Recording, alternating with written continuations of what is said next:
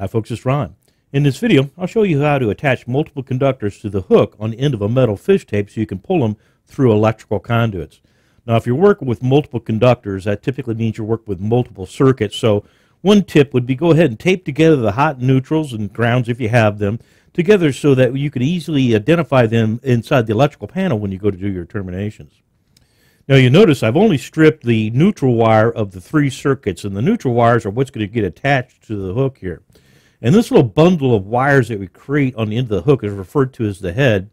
And we need to make it as small as possible and maybe even try and taper it in such a way so that it easily pulls through the electrical conduits without getting hung up on anything. So what we're going to do here is go ahead and attach the individual neutral wires to the hook and fold them over themselves. And then I'm going to use my linesman's plier here and give that a good squeeze. Okay, to again minimize the size of it and get that hot wire out of my way here. And I'm going to do the same thing with the second wire.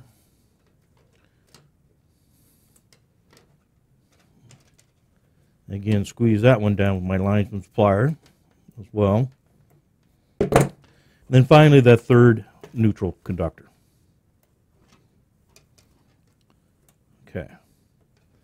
And again, I'll get all those hots kind of out of my way. And again, squeeze that last neutral wire. And again, kind of squeeze it all nice and tight. And then I'm going to go ahead and cut these hot conductors a little short of these ground wire or neutral wires. Oops. There we go.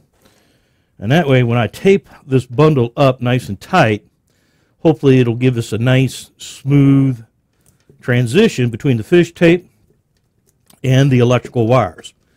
And we're going to go ahead and tape all this up.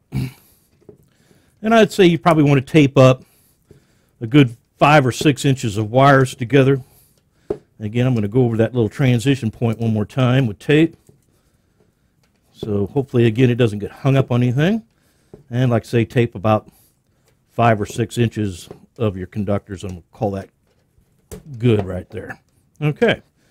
And there we have the wires attached to the hook on the metal fish tape. It's nice and smooth. It should pull through the conduits without any real effort. You can always add a little pulling lubricant if you need to, but there you go, folks. Thanks for watching. I'm Ron with Ideal, and I'll see you on the next one.